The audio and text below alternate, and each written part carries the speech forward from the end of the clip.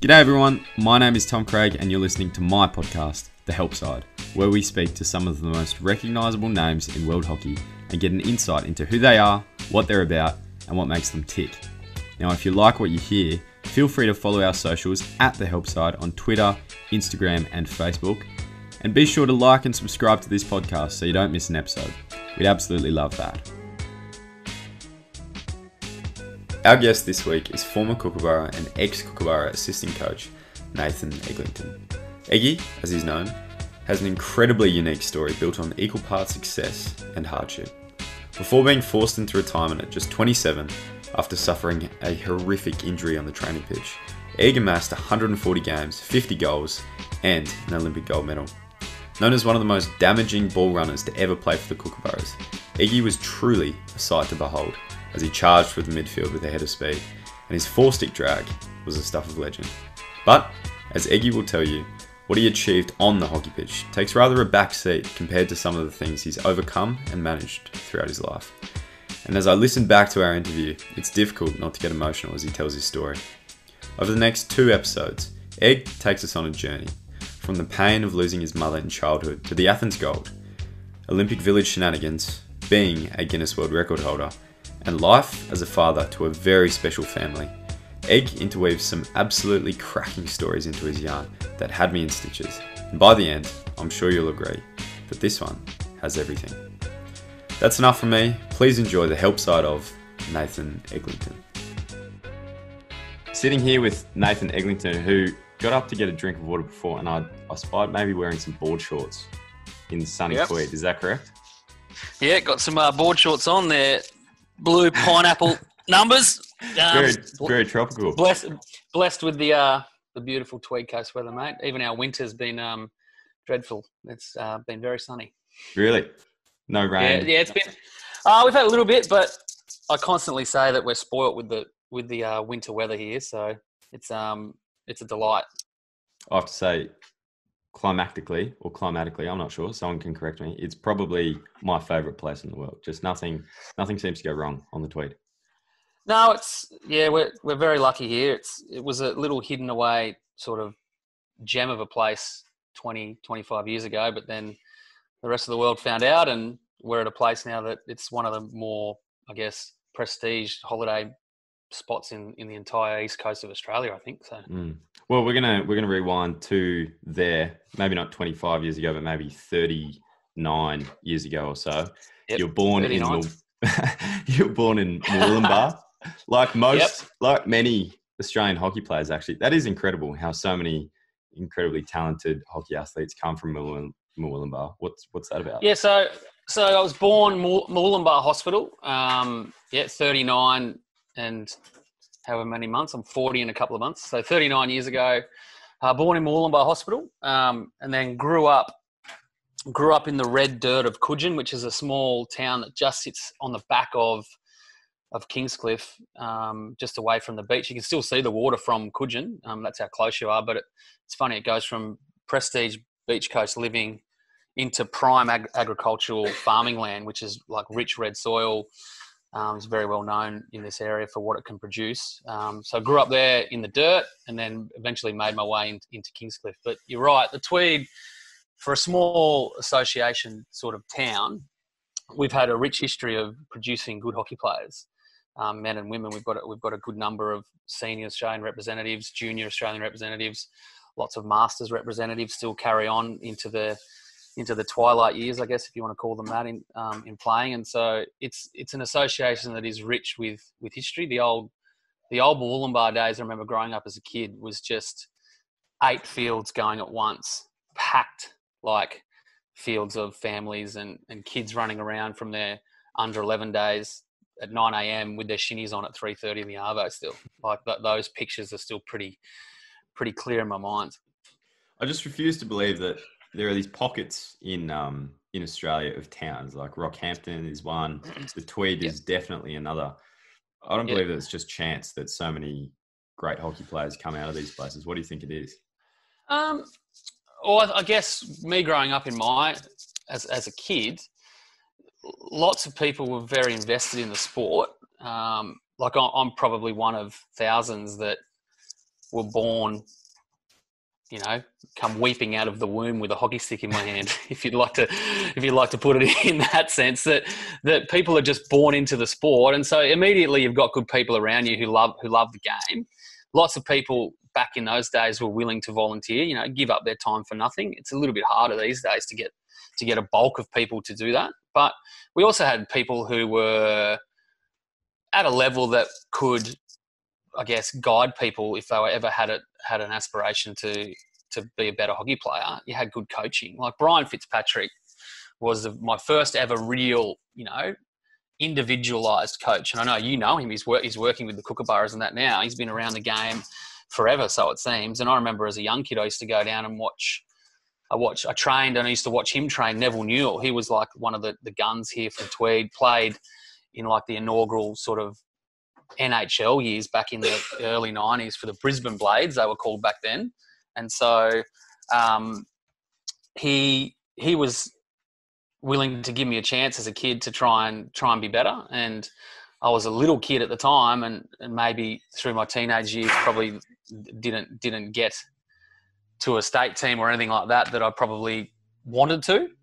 But it wasn't something that I got disappointed at. But I'm probably one of a handful that have gone through that same sort of system where there's such good people around the Tweed that can harness something that they see in talent and get some good coaches around them and give them a chance. And Tweed were always healthy in numbers going away to state championships and things like that. They had huge numbers in boys and girls back in the day. And so you had a platform to give yourself a chance to try and make a team if you wanted to, I think. So what did that far north New South Wales coastal living look like as a kid? Were there other sports involved? Well, growing up, when I was a young boy, I played hockey and then I played cricket. Played for Coogin Cricket Club, started as a beginner. They call it like a bit like the Mickey Mods, played as a beginner and then went through 11s. I think it was 11s and then it changed to 12s, 14s and then into some senior cricket. But hockey was always the one that I wanted to play, being the family sport. My grandfather, he's 92 now, he founded our hockey club. Oh, wow. So moved down from from Brisbane. They moved to Kingscliff and then had a conversation with some mates in a hall or something, I believe is the story. And we're going to start the Kingscliff Hockey Club. And then the rest is history. It's 50, what was it? It was 50, it's 58 years, I think, this year or something like that. Unbelievable. This club has been around, and we've got an extension of family that has been through it. But there's other big families like the Pritchard family and other families who have come through our club who have been mainstays forever, you know, and that builds, I guess, the sort of town relationship, a community feel that it's the heartbeat's still going today, which is pretty incredible. Yeah, okay. So it was a real kind of family down at the hockey club. You'd be there all day. You'd watch your grandpa. Did your grandpa still play while you were studying out? No, he wasn't playing, but I had my mum played, my auntie played, my three uncles all played in the senior team. And so I think I played juniors in the morning and I was ball boying, running the line with the ball in the senior games, probably still with my shinnies on, you know, that sort of look. So you're down there all day and then falling asleep either at the Leagues Club for dinner or in the car, and you'd wake up in the morning in your bed and wondered how you got there. You know, that type of scenario, which is, it's every kid's dream. You go all day and your battery runs out and then you wake up in your bed and you go, well, how did I get here? Yeah, that's brilliant. Yeah. At what stage did you did it stop becoming like a family thing and start becoming something that you wanted to take a little bit more seriously? Did you ever have aspirations to play for Australia, or was it just fun? Well, I don't know if I had aspirations to play for Australia, but I was a real student of not the finer details of the game, but I just love watching it. Like my nan and pop had like cupboards full of tapes, like 88 Olympics on tape, 92 Olympics on tape. And as I grew up as a teenager, 96 Olympics on tape, some World Cups and Champions trophies. And I used to just sit there and watch that stuff like religiously. And I still like being able to like go, I remember the 96 Olympic team because I watched it that many times and I could name it, you know, like, and I don't think it was an obsession, but I just loved playing. I was playing in the front yard, things like that, trying to get my mates to play. I didn't play hockey. They'd come around for a hit and I'd go, oh, this sport's dangerous. They're all footy players. They're thinking the game's dangerous. But I also had an extended family, like cousins that played through Kingscliff as a junior. And it was, I don't know if I had that aspiration to say when I was a young kid, I wanted to play for Australia. I think I made my first New South Wales PWSA team, like the primary schools team. And I think at the time in the paper with my photo in the little interview, I said I wanted to be the next Stephen Davies. And I used to remind him about that story a little bit when I was living in Perth. It wasn't a bad model to look up to, although at the time he did have the long hair and the bandana, so he was a bit rock star. That's very cool, actually, because a lot of kids going through, when I was growing up, I knew a few names probably only because of the gold medal. I was 9 when that happened, not really thinking about playing for Australia at that stage, but it's a pretty, it's a nice, well, the fact that you could see all those teams that had gone before, that's kind of a great culture. I would kill to be able to watch the 88 and 92 and 96 games. I haven't seen a minute of footage from any of those. I would love to. Wow. You should do yourself a favour, because I look at those games and then, like, I would fast forward now, like into my adult years and living in Perth, that like I was hanging out with these people. Like they'd become, because I've become part of that hockey community. Like I was rubbing shoulders and mucking around with Stephen Davies, these types of players. And even like the Lee Bottomeads and that, who I ended up when I come through the AHL years, in my early years, he was one of the like sort of, guiding figures in our team. And he was an Olympian and one of Queensland's greatest and Australia's greatest. And I used to watch him on the tapes, these guys. And then you end up playing with them. And when I'm 14, watching them on the TV, never in your mind do you think, oh, one day I'm going to be beside them, mucking around and training and playing with them.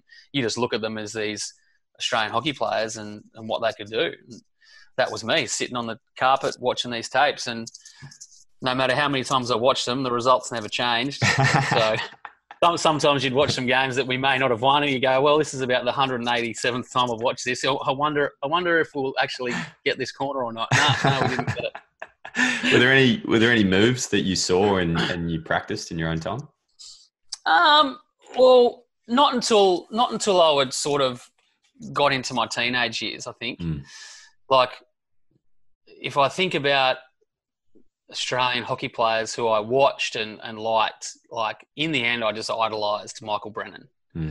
Like when I watched him play, he was this player that had this little bit of intimidation about him, but the way he played and the way he carried the ball was just something that I just looked at and go, that is the type of ball runner I want to be. And so I just tried to model my game on him, In the end, like once I got into a position where I could play, I developed exactly the same drag as him because I used to watch him religiously and I used to practice it and practice it and practice it.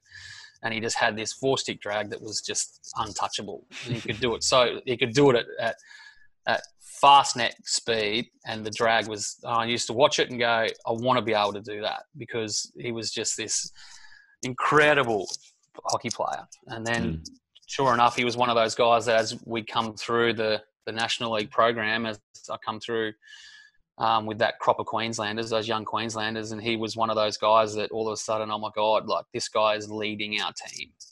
Like the guy I'm idolising, I'm now at training scared. I don't want to make a mistake. I don't really want to talk to him. I just want to be him. I just want to be him.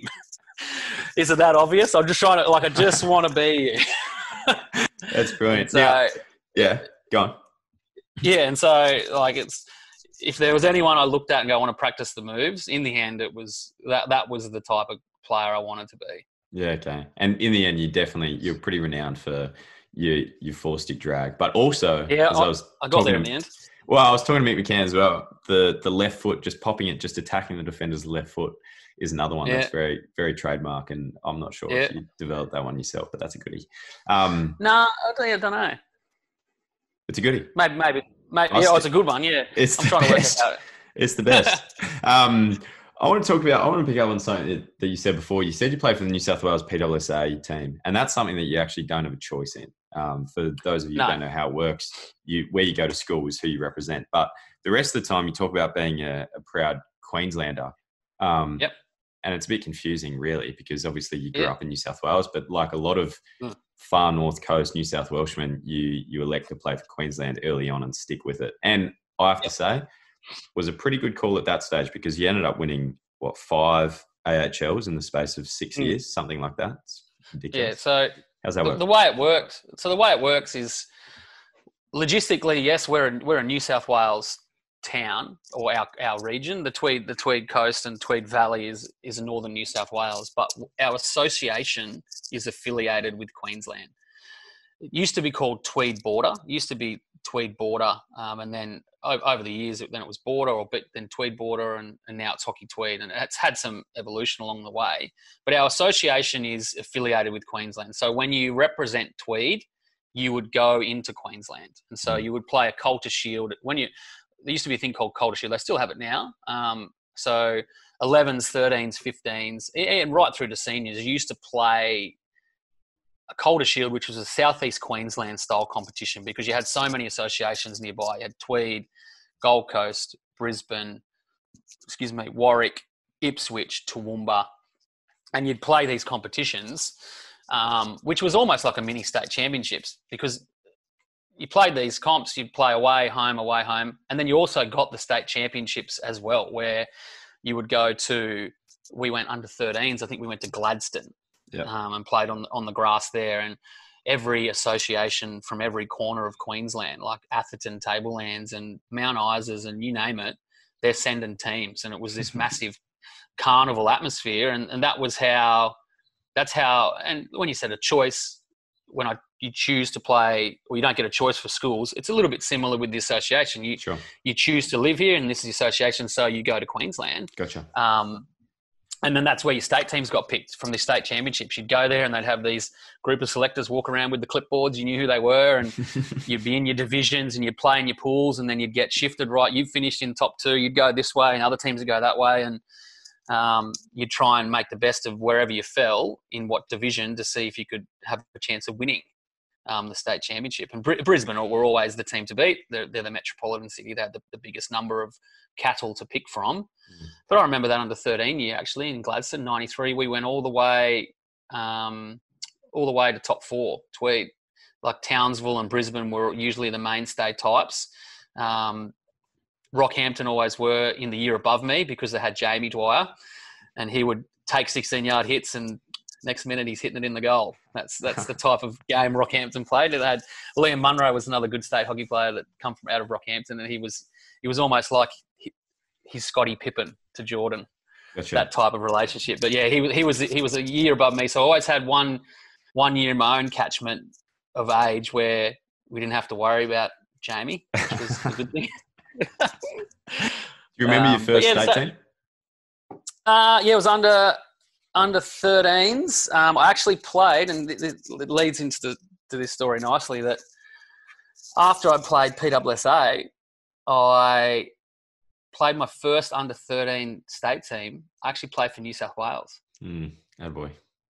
Yeah, and so I played 1 year of under 13s. We went to Melbourne and played against Jamie's age group.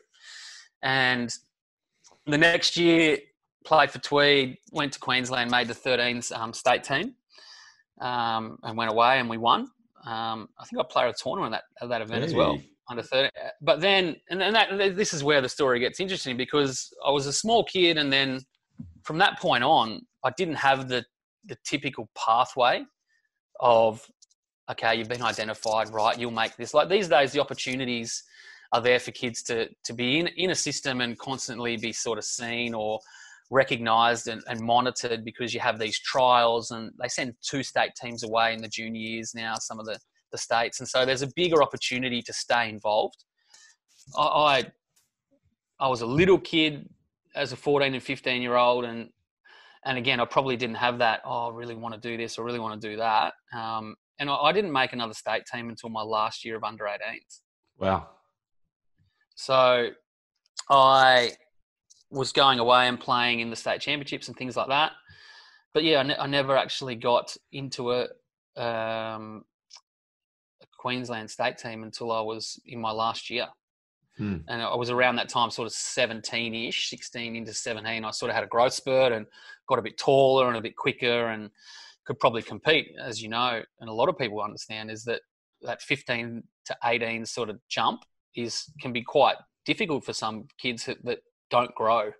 And so you get these kids that have these big growth spurts and you rock up and they're almost like little adults playing against kids. And I may have been one of those that didn't get that growth spurt when I needed it. And also I may not have deserved it. I can't quite remember. I may not have been good enough in that sort of period to make a team. And then that had that break, and then under 18s that last year I was selected.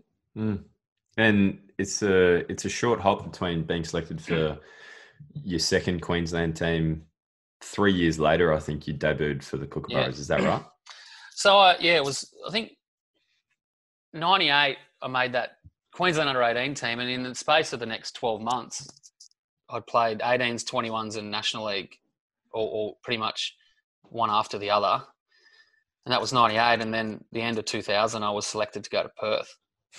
And so not much time to blink and breathe. And so I was sort of just sort of riding this little,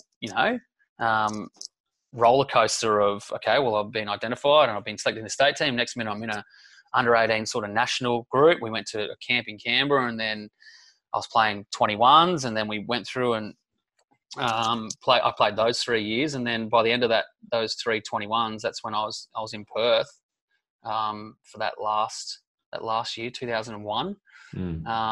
And then that was at the same time I was into the senior squad, and so and I'm living proof that you don't have to be the stereotypical pathway athlete to still get an opportunity. And Mick McCann's another. He was a late bloomer, and there's plenty of opportunity there if you get the timing right and you're willing to, put your hand in the fire and see how it goes, because you never know your luck. You got to make your own luck, but you got to give yourself a chance. And I was selected, and then was also pretty fortunate that I come through with a pretty decent crop of Queenslanders at the same time. We had a huge crop that eventually would go on into the national program that were all about 12 months apart. There was Jamie, there was myself, there was Rob Hammond, there was Liam DeYoung, Stephen Lambert. We all come through at the same time and come through the 21 system together, rolled into the National League system at the same time, but also then had the luxury of this young, energetic group had Michael Brennan, Troy Elder, Dean Butler. Even when I first come in, we had Murray Richards, who was an Australian rep. We had these already like semi-established national players sitting above this enthusiastic, ambitious, happy-go-lucky type of group. And it just gelled together beautifully for not only team success, but it allowed, a platform for individuals to show what they could do, because you're part of a good team, and that's something you never take for granted, that some people can go an entire senior National League career and not win one. I was part of Queensland's first AHL title. Didn't come until 2003. Wow. Like I remember when I first come in, 99, we got beaten in the semi, or final maybe. Final actually by WA. In WA. 2000 we made the semis, got knocked out, played third and fourth. 2001, 2002 we lost the final to WA, and then 2003 was when we broke through. And so we'd been around the mark with this young group, but it had sort of taken a little bit of time to get that team to a point where we knew how to win, I think. We always had the ability, but like with a lot of top level sports, in the pressure moments, you got to know how to actually get it done. And talent will probably only get you so far. But in that period, I won a couple of 21s as well in there, and then into that national league in 2003, I was 22, and we won our first one, and then went on that little run through the 2000s where we had some amazing success. Yeah. I want to talk about your transition to Perth, and it sounds like you're fortunate because that group probably all moved to Perth around the same time, and you would have had each other to lean on. But just before we get to that, I noticed you have a tattoo on your bicep of I believe it's your mum's name. Yeah. And you lost your mum when you were quite young. Can you just talk to us a little bit about that and how that was for you? So I was 11, turning 11. And like it's been almost 30 years, and it's not something that's easy. But I'm happy to talk about it because, like, any physical reaction that I have, like, is like it reminds you that it's real, you know. But so she passed away from an aneurysm. And at the time, like, my mum had remarried, and my stepdad, he was a working chef, business owning, like, successful businessman and a working chef. There was my older sister who was sort of 12, 13, and then my younger sisters, Rhiannon and Tegan, the youngest, she was only like a baby, like very young. And at the time, like, in the end, I ended up going, my older sister and myself went and lived with my nan and pop because dad was still working, had the two young girls. And so with the support around them from family, we were able to sort of get ourselves by. But at the time, you don't realise, and it's only now that I'm a grown adult that I understand that, like, my nan and pop were retired, you know, like hardly any money. Took my sister in, and I think at some point, and me and my uncle, my mum's brother, and my aunties, whenever we go around, so we joke about it at times that I think nearly every single family member at some point has lived at Nan and Pop's because of a house being built or something going on. And back in the day, the Kindy Street house, which was a double-story house, was just this almost like a halfway house for people just to sort of, we're living here for a bit now, like. And so, and at the time, like I admit that in my early teenage years, and I probably didn't realize this until I was older, I was probably pretty lost. Like really, and it was not that I was a bad kid, like no way, but like just maybe no real direction, sort of just floating and not really understanding the sacrifices that my grandparents made to take us on. And we'll talk about it maybe a bit later about what they then did about traveling around with me when I become like a senior player for the national team. But it probably doesn't really hit you about the significance of losing a parent until you have your own kids. Do you remember when you were called up to make that Australian team? How did that feel? And did you tell Nan and Pop straight away? Yeah, well, we just finished the Junior World Cup. We didn't get the result, obviously, that we would wanted to. We had a Junior World Cup 2001. It was in Hobart, and we had, I think we finished 5th or something. And it was after that Junior World Cup that because I'd come over to Perth on the old AIS scholarships. That's what they were.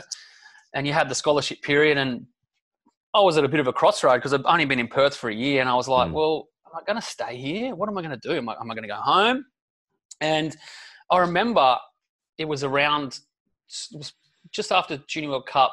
They went to a Champions Trophy in maybe Rotterdam or somewhere like that in Holland. Liam de Jong got called up out of the Junior World Cup. He went. That was run and finished. We come back, and they were then going to pick the 2002 World Cup squad because that was early in the year, squad of 24 or something. And I remember just out of the blue, Rob Hammond and I were out on the pitch just having a hit in Perth. Let's go for a hit. All right, we'll go for a hit. Just, as what do you do when you're 21 and been playing hockey all year? You go and play some more. So we were out on the pitch, and then out of the blue, Barry Dancer just walked down the stairs and out on the pitch out to us. And I thought he was just coming to say hello. And he told both of us on the pitch that we'd been selected in the squad. And so in that moment where I was probably thinking for the weeks leading in, am I going to go home? What am I going to do? Like, I'll probably just, and I sort of probably knew that there was an announcement of a squad coming, but I probably didn't think that I had a chance of making it. Next minute, he come down onto the pitch and told us that we were in. And I was just like, oh, well, it looks like I'm staying. And so, yeah, you can imagine I was pretty chuffed. And then joined the squad. I come home, I think maybe for Christmas, went back and trained and I didn't get selected, but that was my first taste of being around the senior program. And it wasn't long after that in the middle of the year or sort of May-ish or something like that I made my debut in 2002 against South Korea. I read, and you scored 2. There's a really good story about this game. I'm not sure if I've told you or you've heard it, but anyway, so it's my debut game. Actually, no. Well, I missed the first game. It was that happens sometimes. Yeah. I was. I think we played India, and so I'm prepping, going, "Oh, you beauty! Like it's on." Into the team meeting, Barry walks up to me and says, "Oh, Egg, you're sitting this one out." It was like this big deflation. All the helium just went out of me, and I was just like, "Oh well." So I was got to prep. I was got to prep as if I'm playing, and anyway, so I had to wait till the next day. And I was playing Korea, and all right, and so we got a short corner, and I think Paul Godoy may have flicked it, and it just landed. I was pushing out, and it landed just near me, and I managed to slap it in, and that was the first goal of the game. So I was like, you beauty. Like, how good is this? Like, you've scored in your opening game for Australia. You've actually been able to knock a goal in. Fast forward to the second half, and I'll just give you some background. At the time, South Korea had this, occasionally they would, in protest, sometimes not play. So they would protest a decision and sort of go, well, no, we don't believe this is right. And the coach might have been giving them some instructions or whatever. I don't know how it all worked, but there must have been a decision they didn't agree with. Anyway, we're moving the ball down the field, and all of a sudden a couple of them had just stopped playing. And the ball sort of ended up with me, and umpire went, stop. And I went, oh, what's going on here? So they took the ball back. There's a bit of a discussion. Anyway, Colin Batch, he was the assistant coach at the time. He was in the stands. It was in Adelaide. And I heard him yell out. He goes, Eggy. And I turned around and in no uncertain terms said, next time that happens, you hit the ball in the goal. Maybe with a few explanatory words around it. And so here I am, first game going like, yes, sir. If that ball comes to me, I'm hitting it in. Not thinking that it's going to happen. I'm thinking that whatever's happening in the middle of the field with the umpires and the rest of the sort of senior players has been resolved. All right, we'll take a free hit and start again. Nah, they all stand dead still. Ball goes past and they sort of just watch you like that. And I go, so the ball ends up to me. I got it. I literally walked it past the goalie and pushed it into the goal. And umpire blew a goal. And so I'm thinking, great, but this is where the bit that I didn't like. So Matthew Wells come running up from fullback. Running like we had just won the Olympics. Yes! Like trying to make a point to them, like, yeah. And I think as I'm running back, he's going, yeah, and I'm thinking, get away from me. Just let me get back to the halfway line and let's just start this game because this feels really awkward that I've just scored this goal where we just passed it through like a set of markers and I just happened just to knock it into the goal. Ridiculous. And so game over, and I've managed to have 2 goals against me now, albeit one of them in very controversial circumstances. That's brilliant. So what happened after that? Did they resume playing or no? That was. So I think from what I remember, I think there was a bit of a discussion. Coach called them off, said no, get back on and play. I think that was what it ended up playing out the match. But yeah, that happened a few times around the world where they did certain things like that, and yeah, under Batchy's strict instructions, I pushed the ball on the goal, so I didn't want to get in trouble. Here I am, 21 years old, getting told what to do. I said, I'm going to push it in. Well, I'll push it in. And then it's on the record. Sure enough, I've got a goal. So That is hilarious. I'd love to see some footage of that because that is brilliant. Yeah, no. I just want to go back to when Barry Dancer told you and Rob. I mean, that's a pretty opportunistic selection chat.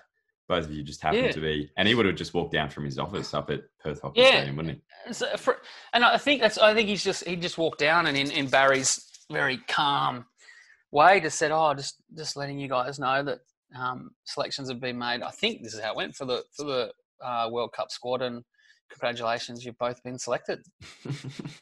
And then he's gone, and me and Rob are probably just looking at each other and you beauty. Which awesome. I think at the time,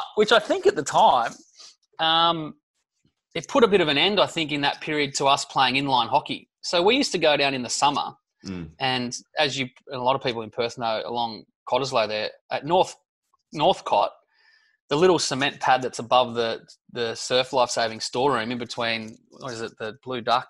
I think, is it the Blue Duck? Is it still there? The restaurant? Yeah. You look at the water on the right. So that little period, we used to play inline hockey there after work. We'd go down there and just... Yeah, so inline, like ice hockey sticks on rollerblades with two milk crates at the end, 2-on-2. Like and Mighty Duck style. That's hilarious. Yeah, and at the time, like I'd never skated in my life. Like never skated.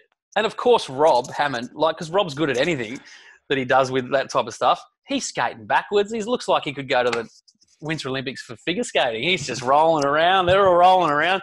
I'm trying not to break my ankles. I'm trying not to break my wrists. Anyway, I managed to get to a point where I could sort of semi-skate backwards but hold my own going forwards. And the games used to get really brutal. Yeah. Like 2-on-2. And because of those days, in that sport, because you can check people with your stick. Yeah, so as you go to get the ball, you're just not going to... Because we played it so much, you start to go back to hockey training, you just start knocking people's sticks out of the way, like robotically, and you go, oh, shit, sorry, you're not allowed to do that. Because you get so used to playing.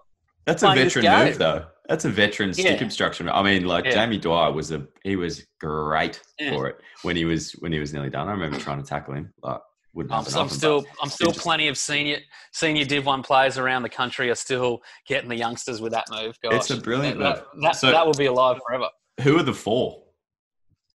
So, it used to be a group of us. There was a couple of guys who played inline hockey, the Ballantyne brothers, and they worked for Griffin and that through the years. And they were really good. Then there was Peter Hazelhurst, who founded, one of the founders of Griffin, Jonathan Pedersen from Griffin. They all played this inline hockey in the summer just for a bit of fun. And so we just went down there from work at Griffin and then got thrown a pair of skates and said, here we go, we're on. And then it would just be the thing to do in the summer because it was so hot in the summer months and the sun wouldn't go down for hours. And what a perfect setting on a beautiful summer's arvo. You've got the sun coming down on the water. The OBH is right there. It was a really, really fun way to get through the summer months, albeit a little bit dangerous. I think once those sort of squads and things were named and trainings were on, we sort of had to sort of pull a pin on that, which is a bit unfair. Did you ever brush off the skates again and have a crack after you debuted? No. I think I may have just intermediately, but gosh, I think it stopped pretty quickly, sort of mid-2000s. I don't think I did it again. It'd be interesting to see what happens if I jumped on a pair of rollerblades now. I don't reckon it would end well. I'm not even that good riding a bike. I used to run into stationary objects just on my push bike. So I'm not sure. I should probably never have been allowed to get on a set of rollerblades. That's brilliant. We're going to fast forward a couple of years to Athens. Yep. We got to talk about that. It was the 16th anniversary a few months ago of your gold medal. Spoke to Mick McCann. Geez, it would have been a couple of months ago now about his experience with the Athens Games. But I want to hear about your experience with the games and also perhaps your take on the Mick McCann story about attacking Johnny about attacking the Spanish team. Yeah. And surely that doesn't happen in a vortex. Surely there would have been other occasions where you'd be thinking about that, or is that?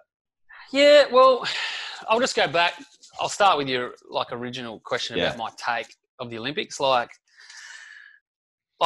It's everyone's dream. If you're in a sport that you are in a position to go to Olympics, doesn't matter what it is, but if it's an Olympic sport, you want to get to the position where you can call yourself an Olympian. I mean, it's a pretty prestige title just to have on its own. Whether you medal or not, to get an opportunity to go is pretty rare.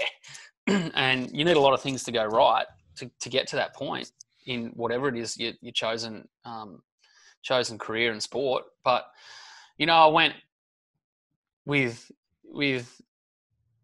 probably a whole bunch of feelings that most of the other players would have been feeling as well, like some anxiety, some excitement, bit of nerves, But we were such a young team.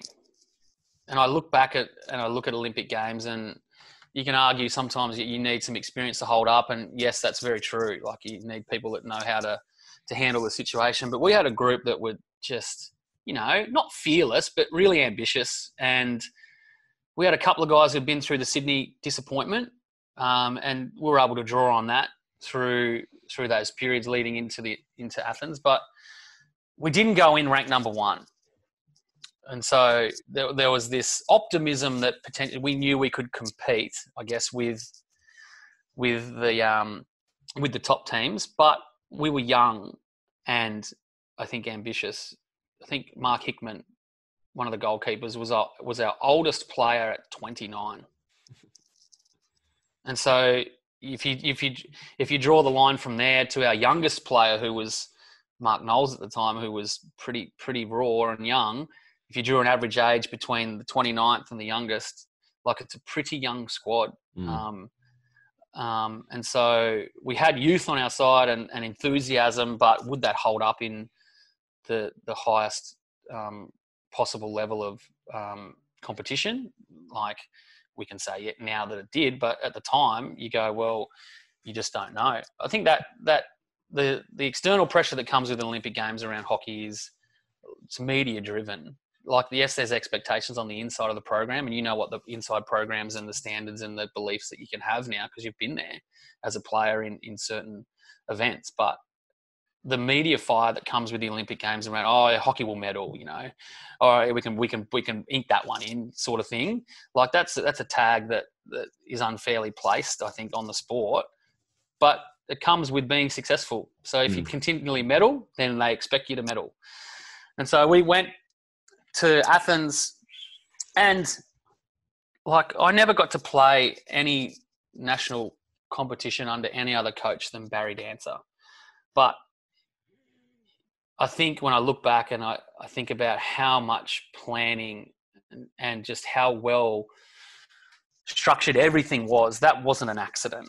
He was so meticulous in having a game plan for everyone. He had so much information about the teams that we were going to play at the Olympics that when we went over to the Olympics, we had a game plan in the can ready to pull out for each opposition that was probably 98% ready. And it was just maybe personnel driven for each match that would change that. But the rest was just drilled. We knew, okay, India do this, Argentina do that, Holland do this. And it was just pulled out. There's the blueprint. Let's put it into play. And so I think we were so lucky to have a coach like Barry, an assistant like Colin Batch, who in his own right was probably a head coach back then anyway, just in waiting. And he's now, the rest is history of what he's been able to do as a head coach. But gosh, we were spoiled with the brains that we had. Not just him, with Larry McIntosh was there, even Jeremy Davey, who was heading up the analysis side of things, was a brilliant hockey brain in his own right. And so we had a smorgasbord of knowledge, plus some pretty decent players that got us to a position where we could be competitive. And so, you go out there, you throw caution to the wind, and the rest is history. It's an easy thing to say, but it doesn't come without some luck. And I tell this story often to people that I remember Mark Stokes, our head physio, telling us that when it was all over, in almost a month of time in Athens, we went into the village. We were there very early. Then we went out of the village for a couple of days, went to Crete, one of the islands, just to get away, then come back in, final prep, and it started. So it was the best part of a month that we were there. he said the worst injury that he had to treat for our group was Neil McLean's sprained thumb trying to catch a football on maybe the first or second day we were in the village. And that's not a player, that's a psychologist as well. That's our psychologist. Yeah, sorry, Neil McLean is our psychologist. And so, and which is it's just a bit crazy considering he's done a lot of work with AFL football teams that he wouldn't know how to catch a football. But Mark Stokes tells that story that the worst injury, and people say you need some luck to win Olympics, and that's true. But people probably think, you need some luck, like they just think about luck in the games. But to have a healthy roster, just niggle management was probably the worst he had to do. And this is in the era where you had 2 goalkeepers on your list and only 14 field players, and some key personnel. Some of our key personnel at the time playing 70 minutes in the heat of Athens. It's an incredible effort when you think about 5 pool games and 2 crossovers, a semi and a final, to get through that with a sprained thumb from your psychologist being your worst injury. And then maybe Dean Butler got split open sort of right on half time in the final and had to be stitched up and that was just a game maintenance thing that happens in the battle. But no injuries where you go, oh my God, we might lose this guy for the tournament or a couple of games or whatever. It was, that is the luck you need to win these types of things. It's incredible. With that final corner, you talk about a pressure situation, and for those of you who don't know, Eggy was the one who ejected the ball for that fateful corner where Jamie slotted it. You've done some work with me with my push out early when I moved over to Perth. You were one of the assistant coaches there, and we'll get into that later. But, I mean, people, and this might sound like a slighted injector, but people forget how much pressure there is down on that baseline when you have to, because there's no excuses. I mean, you've done that thousands of times. There's absolutely no excuses, and you're the only person who, in that instance, can determine whether you win a gold medal or not. Can you remember that moment? Yeah. So I happened to be on because at the time, Michael Brennan and Troy Elder were the starting inside forwards, and I was coming off the bench the majority of the Olympics. But something must have happened in that extra time that I'd gone into the game for Michael. And so I happened to be on the ground, and then all of a sudden we get the corner and the call come out, whatever. And we were heading back to the line to push it out. And you're right that it's a closed skill. It's a closed skill. It's not an open skill. It's something that is closed in terms of nothing can affect me other than potentially what's going on in my head. And I'll be lying if I said, Jesus Christ, do not push this crooked. I'm probably having those thoughts as I'm walking back to the line. So, but a closed skill that is done thousands and thousands of times, you can just hopefully put it into a position where you rely on your technique and that you can push it out. And in the end, it went dead straight and went dead flat. So, but it's one of those things that if you miss that push, what happens with that result? If that's slightly crooked or doesn't go to where it needs or bubbles and bounces up off the stick or something, like that period's over and you've got to go again. Fine margins. And so, yeah. But that game itself had some twists that a lot of people don't realise, that if you watch the game carefully, and for those that followed hockey back then, like Turn de Nooijer was the best player internationally, and this is my opinion. Like we've got some rippers, and I can probably go into my favourite players and things like that later. But like Turn de Nooijer was, in my opinion, the best hockey player of my time. Like he was just, and Turn de Nooijer is from Holland. From those that don't know, he was incredibly fast, but he was 3 plays ahead of everyone. He was one of those guys that just could just read the game so incredibly well that he was already outthinking you. And fortunately, in my time over my career, a lot of time I played right midfield, right inside. He played left, and so I had a front row seat to the best player in the world. So I got to see him as close as you can possibly be. Also tasked with trying to stop him. And so, and I remember this. I remember whenever we play Holland, in Barry's slideshows, DN in capitals was Denoyer. And so there was always things that were related to DN. And it was always about stopping DN's run because he was so clever in carrying the ball at you at ridiculously fast speeds.